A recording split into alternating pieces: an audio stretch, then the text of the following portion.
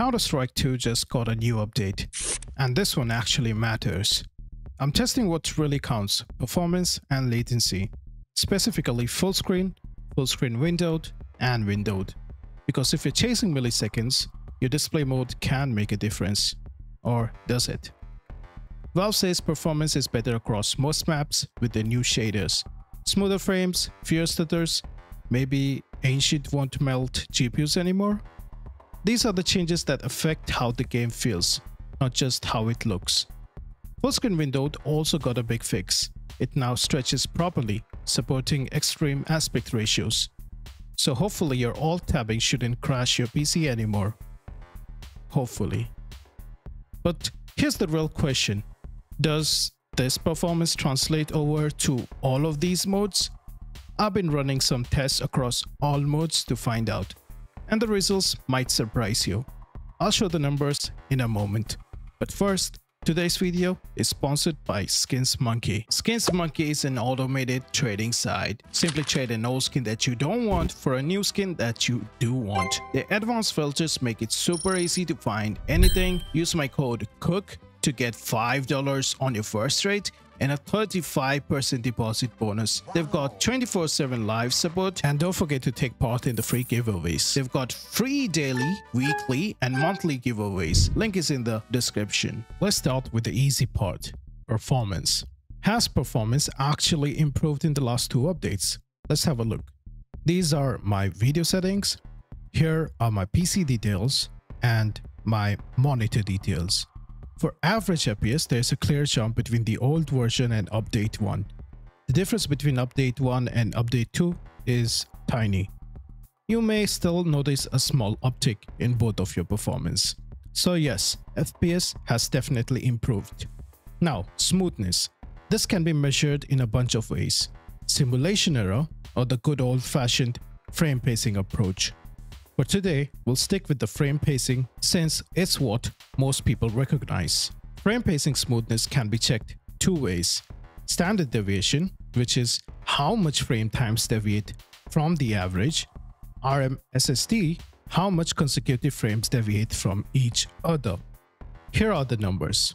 As you can see, there is a slight improvement in the standard deviation and a very slight improvement in RMSSD. Smoothness is up, but by very little.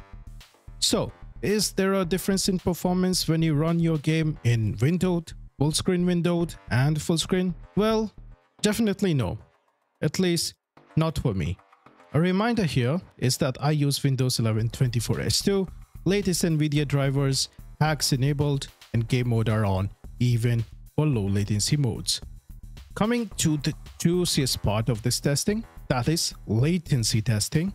Let's compare my testing method to an LDAT. In the intro you might have seen this footage, but this is not what I'm using. As you can see, the noise to signal ratio is pretty high here, but it does look good on video.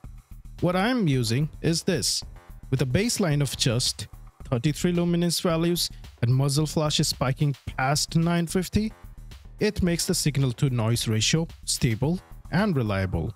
In simple words, the LDAT measures at around 8,800 FPS of sensitivity, whereas my hardware measures around 10,000 FPS of sensitivity. Here are 3 tests that I did to see if my device is working properly.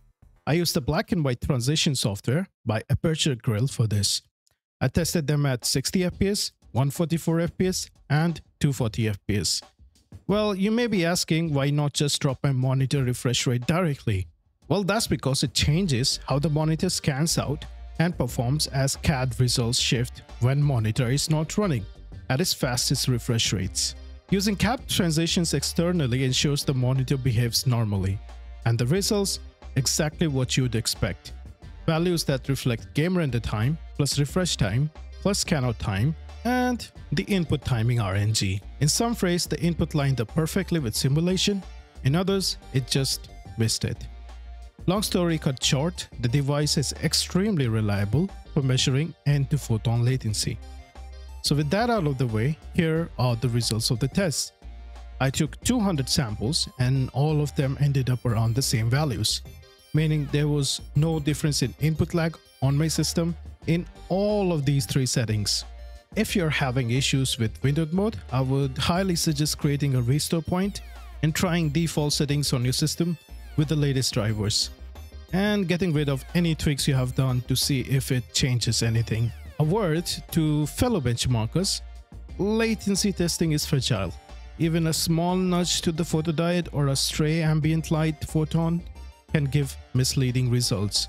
If you are getting an end-to-end average input latency of 5 milliseconds on 1440p resolution at 500 fps, perhaps it is time to revisit your test. This is why I always show the method, not just the numbers. The most weird thing to me was that even windowed mode had no added latency. So I ran the test twice, and it was around the same values. The flip presentation model works well with DirectX 11 games. Perhaps that is the reason. Perhaps Valve changed something.